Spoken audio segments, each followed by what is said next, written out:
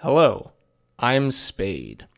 A lot has happened since the last time I really did a video about playing this game. The ARMS deal update came out, and one of the things that included, besides a bunch of fancy skins, is the silenced M4, which I'm terrible with. Just unbelievably terrible. And I think there's actually two or three things going on with that. One is I am just out of practice on my aim.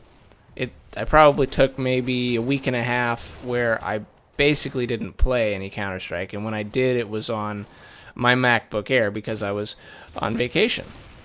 And I think that, coupled with the fact that I haven't really been playing deathmatch as much as I was in the beginning, combined with the fact that I completely changed my desk. I had like a tiny laptop desk with no room for my mouse and my keyboard together on it, so I had like the world's tiniest mouse pad and the keyboard kind of halfway off the desk type of a thing.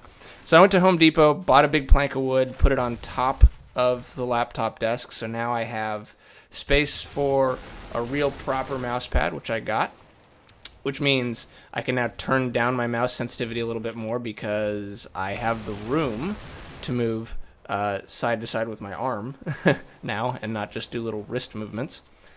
And I think it helped a little bit to lower the sensitivity, but I'm very much still getting used to the desk, and I'm very much still getting used to the silenced M4. It shoots differently, and it runs out of bullets. I know it's only 10 bullets, but it feels like a hell of a lot faster that you burn down that clip. I think what I've taken away from this is I need to spend a good many hours in DM again to bring my aim back up to speed. Spade out.